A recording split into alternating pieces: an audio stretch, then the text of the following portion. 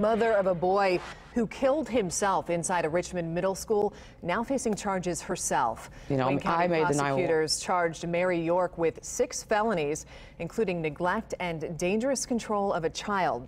Police say York's son, Brandon Clegg, shot himself after shooting at officers last December.